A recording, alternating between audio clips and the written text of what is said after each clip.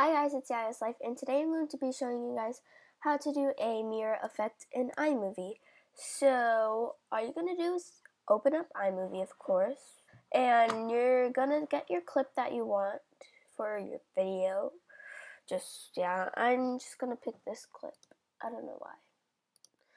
It's like the most stillest one of me-ish that I have so far in my new computer, because, yeah. I was gonna do like the cookie again, but I was like, I already did that in my other video, so I was gonna put this clip in it, but I was like, I already did that in my other video, so I'm not gonna do it.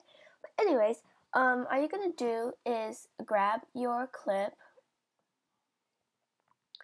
and then what you want to do is you want to do the same clip. So usually in iMovie, it still highlights it for you, so you can just like it'll still highlight it for you, or like you can import it, or you can just click on it, press Command C, and then come right here and then press Command V, like that. So it's just gonna copy the clip. So yeah, it's just gonna be the same thing instead of just grabbing that if you lost your place or something. So anyways, once you have the same clip of two individual, that doesn't even make sense. Once you have the same, okay, never mind, you know what I mean. And then what you want to do is drag one of them on top of the other, like that.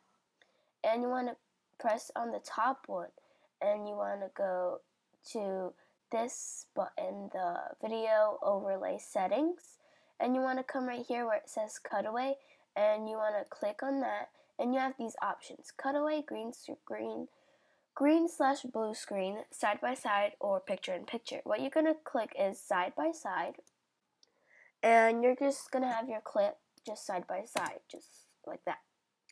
Now if you're wondering, okay, well, how do I get the actual mirror effect?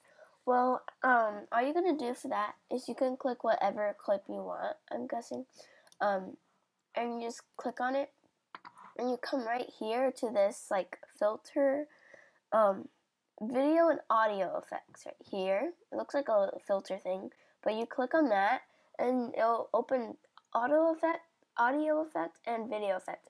You want to come right here to the video effect, and you want to click none, and it'll come up right here, and you could put it over here, and you have like all these different ones.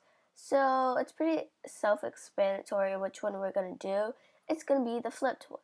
So you want to click on that, and yeah, now you will have a mirror effect. See, it's like so cool. Like, that was just so easy. So yeah, this is like the most easiest thing that you can like possibly do on iMovie, I think. I hope you guys found this very helpful, and it's actually really easy. So yeah, but that is how you do the mirror effect in iMovie. Anyways, bye, love you.